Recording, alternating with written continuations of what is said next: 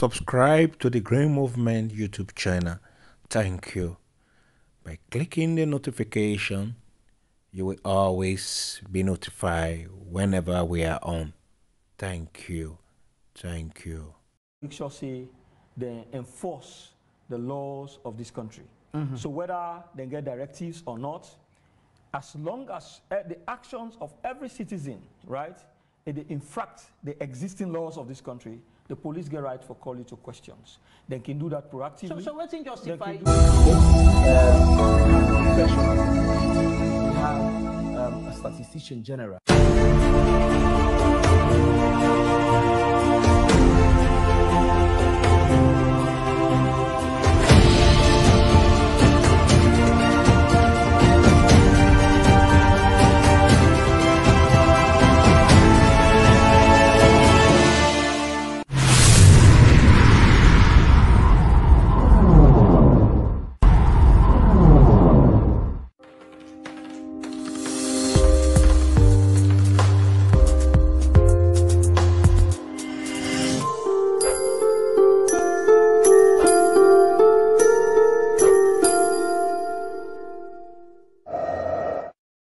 Make sure say they enforce the laws of this country.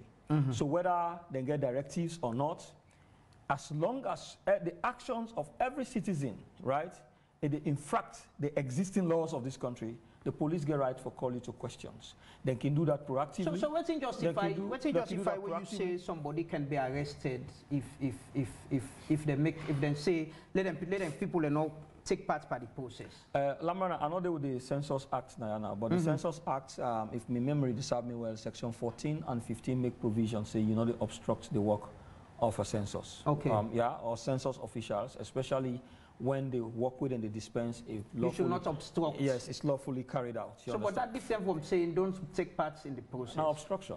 Say obstruction. For say let them not count me. Technically, yes. Now obstructions. First of all, let you even say let them not count you.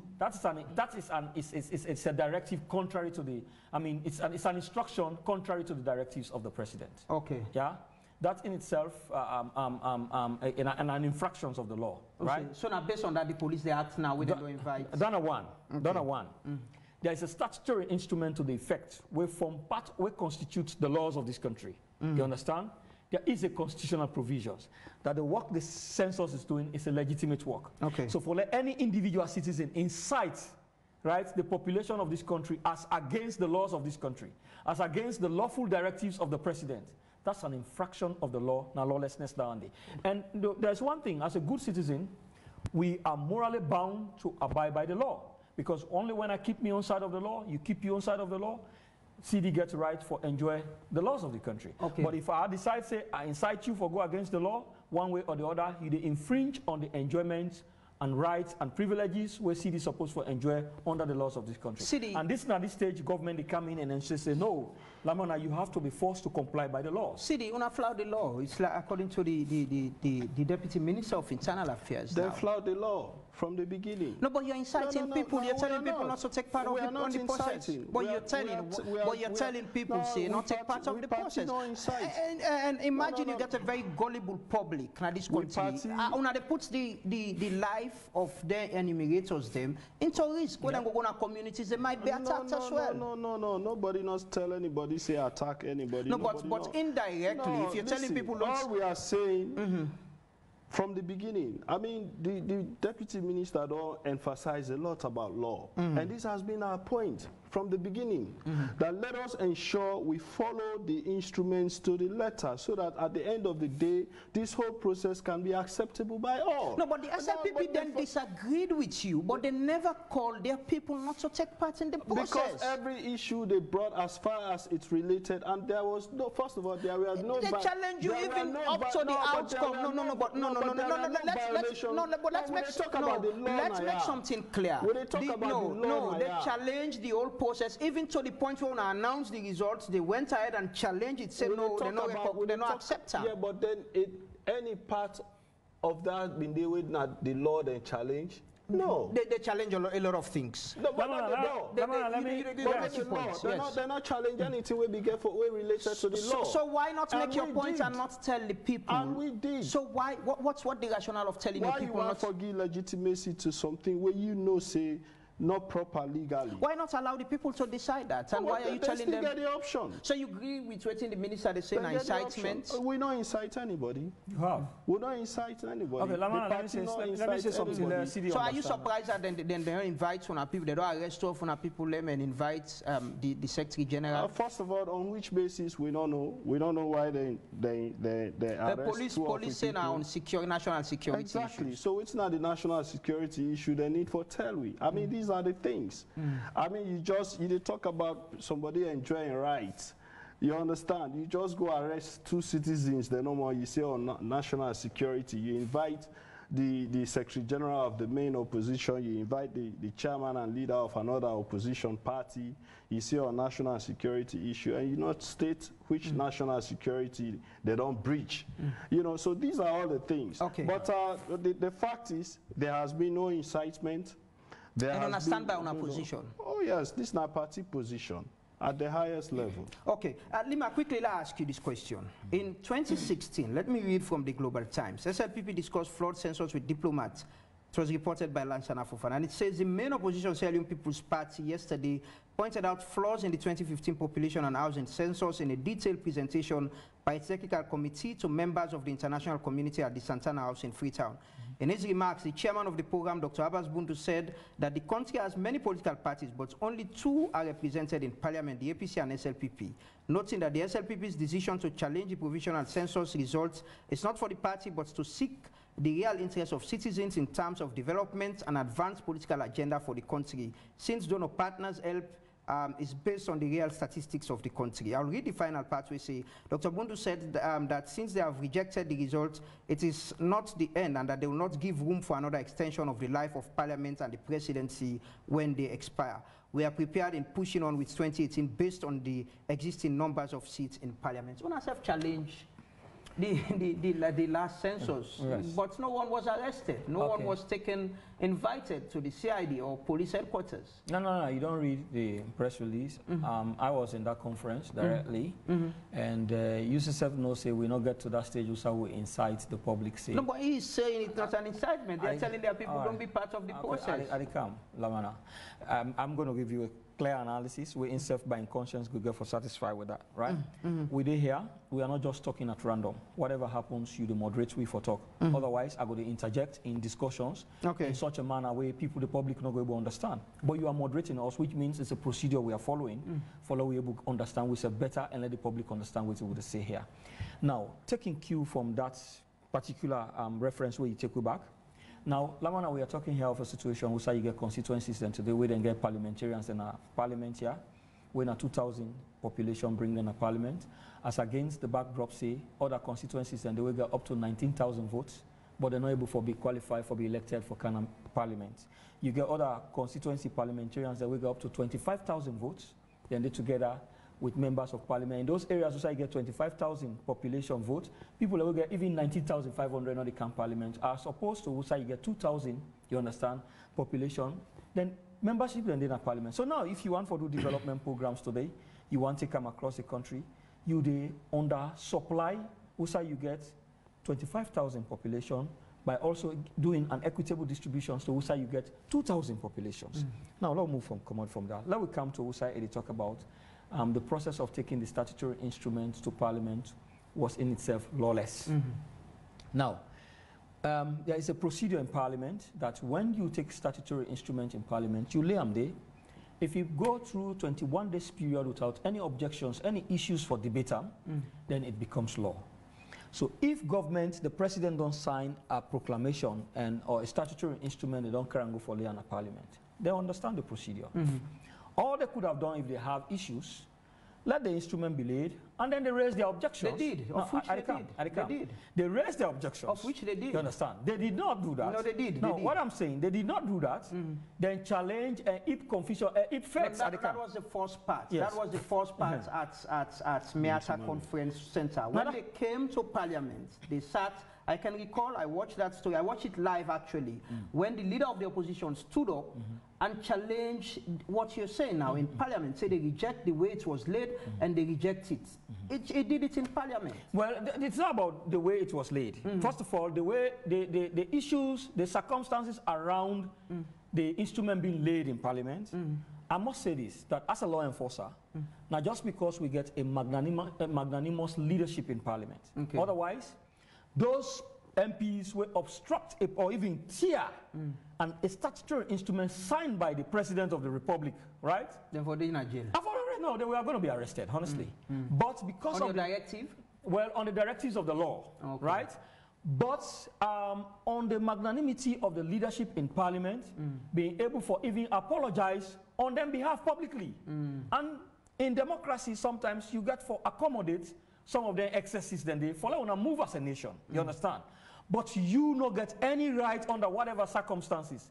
When we are in opposition, when I want to criticize anything with the president, first of all, I got a very clear understanding on waiting they come from the president directly, how I want to address the president in speech, as opposed to when I want to look at the government. You understand? I know the immunities around the presidency. There has not been any single time when I had a look at President Nkrumah in issues I go directly on the president. No. So I go look at the, I go get me own way where they go, where they circumvent around in discussions for bring and look at government. But for that, you go to that extent for chair proclamation signed by the president. That are lawlessness to the highest degree. So why not but we accommodate that than arresting people? Which one? Like which process? This No. The point is, what you see, the not go understand. It's not to incitement. The incitement now incurrent offenses. You understand? So the people arrested, they've been arrested for incitement. Which one? The two APC executive members for McKinney. Well, the police will clarify that because they are the professionals who are able to understand the bit on which we are only on policy side of things. That, of course... but you believe they should be arrested? Of course. If you incite the public for go against the laws of the land, you are creating the room for obstruct my own peace and put my own security at risk. So you don't think that your opinion they can influence the actions of the police? Well, if you influence them, you know they influence them for the wrong reasons. They influence them for the right reasons, you understand? Because here is a situation where we live in a society where people talk so much about rights to such an extent that perhaps the level of knowledge and advancement of the police, even for able to decipher the too many talks about rights and also law enforcement, even in circumstances where citizens fail for be good citizens and comply with the laws of the land, that where therefore enforce sometimes perhaps gap can occur. And when those gaps occur, that is where you at the policy level get for even give directives, whether by opinion or whatever. But the other thing also will not get for rule out. I am a citizen like any other citizen in the Republic of Sierra Leone, and I have I have rights to participate in the political discussions of this nation in the best national interest. Not in any interest where it's selfish, because first of all, I mean as somebody will get a lot of justice mind. If I have to do anything to your opinion and statements can be read differently as a sitting government. Which I certainly as you don't, whatever I say, it's a policy. You understand? Whatever I say, all right, you understand? I know it's a policy. That is why I am highly guided with what comes from me. So anybody will not agree for them count them, then go arrest them? Certainly, at Lamana, you might. Let me tell you this. This is very clear, and I mean it, and that will be enforced. You understand? And I have no regret about it. Let's say if the APC come tomorrow to power, they want to do an inquiry on that. I will proudly go and tell them that if I am in governance today, you do the same thing. I will, in fact, if I have to order your arrest, I will order your arrest. And I have no regret about it because the point is, I never did that when they were in governance. We had issues. We raised those issues, but we'll not go to that extent where we'll say no. We will not participate, we will not go set confusion. In fact, there were times when them push we, follow jump in the street, create problem, cause issues, put other people their own security at risk. Being a security expert myself, I know say, and as a leader, I got a responsibility for protect even the one that would follow me. So I know they make certain statement or certain discussion where they put the one that would follow me at risk. I want to get something clear. So any citizen will refuse for be counted, will be arrested. Because you go against the laws of the land. And that's done a lawlessness down there. So you have failed to comply by the laws of the land. They will be arrested. Certainly. So if the enumerator then can amuse and I say, no, I don't want to be part of this process, I should be arrested. Yeah, sure. Because you are going against the laws of the land. So, Sidi, are you ready for your members to be arrested? Are you ready to be arrested? Oh, yeah. I mean, if I'm not taking part. So you I'm not taking part. And they tell people and say let themselves not take part, let them be arrested? The party in position at that. The party don't put out a position and you know. So you're not concerned. And they don't state the reason. So you're not concerned as to how, as a political party, when a part of the governance process, you're not concerned how this decision could disrupt the whole process, could create confusion and all that. We first of all, from the onset, we not want the process to be disrupted, and that but this kind of decision that disrupt the process. That is why, from the onset, we wanted to get it right. We're not going to rush the process through, and then in the end, we say, oh, we will not disrupt the process. When we know you want for correct anomalies, you not go correct anomalies with even bigger anomalies. So you want for correct anomalies, we for ensure, say, as citizens collectively, like how we all on the raise with voice. I mean, we've been on this for over 2 years. Like how we all on the raise with voices for 2 years, not only political parties, even independent civil society organizations. For only seen, we address the issues, we ensure, say, yes, we all know, say, we are, you know, correcting the anomaly. So at the end of the day, we'll not go get into a situation where we know, say, we know, say, we not for be part of a process where you are ready to take responsibility of any confusion where this will cause. The minister say any citizen will refuse for be counted, will be arrested. In fact, they will come in as conspirators. Okay. But the one that will put press release were inside them, then are the principals. Okay, so this might cause some serious confusion. Yeah. By tomorrow we get census night, by Friday the counting will start and the process is expected to go on. Una the main opposition, you get a lot of people where members of the APC or supporters of the APC. Una ready for take any responsibility of whatever confusion this will cause inside the country? Already, the process don't cause a lot of confusion. No, I mean that one way go disrupt peace and cause violence and all of that.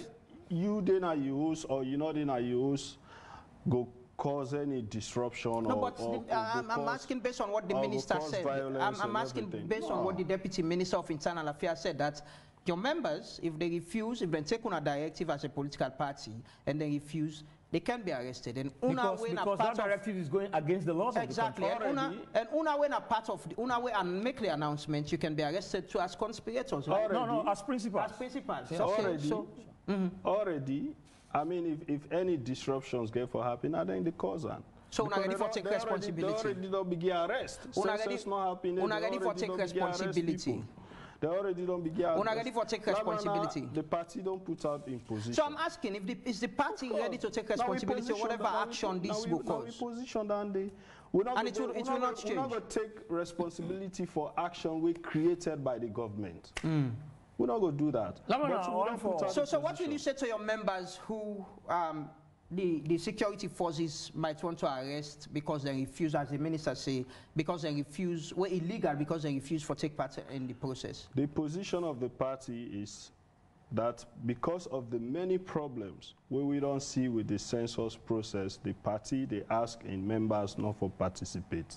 And they will be arrested? That is the position of the party. And they should be ready to be arrested? That's not the position of the party. Yes, you answer So a compliance to that statement, you understand, it goes against the presidential lawful directives, it goes against the statutory instrument, it goes against the constitutional provisions of the country. So Sidi himself so that lawlessness, of course, he's emphasizing, he's re-echoing what his party's position has said. You go give directive for your arrest? Let's not me giving directives. It's the law that will instruct the arrest of those where they incite people not for participate on a lawful state functions, you understand? So basically, you don't say you are a deviant, you are a non-conformist, you cannot be in a country that is ruled by law, then you say you know they conform to the laws, to the dictates of the law. So if you become a deviant, you become a miscreant, certainly you get a place for B. So that certainly will have no regret about it. As we round up, you know, the whole process of this census is not far again. Tomorrow, like I said, on Thursday is census night, Friday counting will start, and statistics earlier don't make them very much clear, say they're going ahead with the process. As political parties, is there any way there's going to be a dialogue to sort this out, to see how we go get a credible process so everybody go be part of people are not arrested and people do not resist? Well, in the first place, just like I want for re-echo within the communications officer say this morning, 98.1, the whole issue is not about even coercing people, right? The whole thing is not about that. The thing there is what we call a peaceful atmosphere for get a particular conduct done, but outside peace fail for let people willingly and voluntarily, you understand, become good citizens and comply to anything we're good for the country. Outside and fail, there's what we call, that's where the law enforcement comes in, you understand, to enforce compliance, you understand. So there are, where compliance willingly fail, compliance can be enforced, and that is the posture of the security forces for make sure say they make people they enforce people for make sure say they abide to what's in the law says. But however, make we go beyond that. As a citizen of this nation, today I'm in the driving seat. I know I will not be there tomorrow, but I want whatever data we get, make it be reflective for enhanced national development. Because whether they're in power or not in power, I won't forget a comfort to my life. So until tomorrow, God go bless me with business partners. I want to undertake development program. It depends on who side myself or investment program. It depends on who side myself go get profit. It go possible say if I go undertake development at Bombali, Port Loco, Cambia, as long as now I go able to make profit, I want to go invest it. So I want to get the correct data. You understand? We go able to help me. Where donor comes, researcher come, he want to engage in any development program, he want to engage, he know who side for go get the data. In terms of disease outbreak, you want to control that, it all depends on getting a correct data. So as much as we have been engaging as political parties, also I want to use this forum for let CD able to understand, say what we are doing is not skewed to whatever worry they have, but what we are doing, or what this government is doing, or the statistics is doing, is going to be done in tandem with what the law, what's in the law dictates, say for happen, and they happen. They don't do anything against the laws. So if we get issues, let we try for manage them and make sure, say, we get compliance to the outcomes. Continue to engage so that at the end of the day, but of course we have been engaging. But in such instances where at least then stand the ground, say whatever happens, even though if na so the law say, na so not to so the law say, we na so we they go. When you become a deviant and you fail for compliance, so that is the point who say the government said, because when we are elected in office, we have a mandate. If we fail to perform our mandate, we are failing. There are places believed to be stronghold of the main opposition, and I'm sure you know, we all know how the politics they play in the country and how you know, political parties can get control of the inside and is it that one get for give additional security on the inside and in the instance where people then refuse and to be part of the process? Well, Lamona, when you do law enforcement, there are many ways you do law enforcement. Okay. I don't come, well, first of all, we don't say this to work with statistics they do. It's not just, it's really trying to even move from that paper-based thing and try to get electronic. So this midterm census, in terms of looking at the electronic side of it, of course, it's also another sampling we're going for help, you understand, for future census where we're able for capture with data electronically. You understand? So that is also another reason for this midterm census. So don't fail to realize that when them people are ready to go out, of course they get electronic gears. If you then come na you fail for comply, there's going to be record, and as long as that is recorded and the security forces then see and say it's worth it, come on, this is a nation. Arrest can be immediate, it can be deferred. It all depends on when the atmosphere and the circumstances is favorable. Finally, but that notwithstanding, I just want to say, this is our country. We all get responsibility because, first of all, above and above, even the law enforcement side of it, if you refuse for let them not count you, you try for deprive yourself for be part of any development program where government come with. You also try for deprive that community, not for benefit from the distribution of the national resources. And you no want for deprive yourself for that.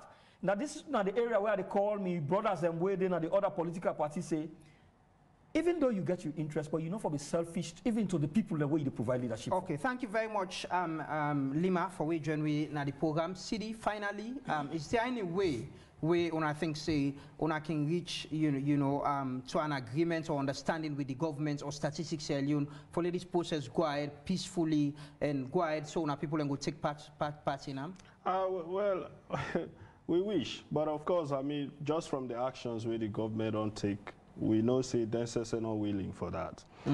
They just want for force whatever now the decision where they don't take and go ahead. I mean, you can tell from the arrest we would already begin to see of the executive in other parts of the country, an invitation of leaders of political parties, so that clear that they already get a fixed mindset, no matter what issues, what concerns we raise, they're not ready for address the concerns, they are moving ahead. So now stand by on a position? Yes, for now. Thank you very much, CDR Tunnis, Acting Publicity Secretary of the main opposition, APC, and Lai Lawrence Lima, Deputy Minister of Internal Affairs and Publicity Secretary of the ruling Sierra Leone People's Party. Quickly, Lima, before we go, very soon you get for contest for the SLPP position, right? Certainly. For the publicity position. Certainly. Are you one day go or you get people? I don't know it, but me like a Democrat. I don't go for go win. If I lost back, I still member of SLPP. I don't get problem with that. I will still be relevant at the party. After the elections, hopefully we will get you now. If you win, we will get you. Yes. Hopefully we can talk about the outcome of the election. But thanks very much. I wish I'm luck. Thank you very much. Thanks very much to the technical team, the production team as well, and to now we via them for una day between the program. I'll see the return next week. We'll meet back. Continue for watch AYV.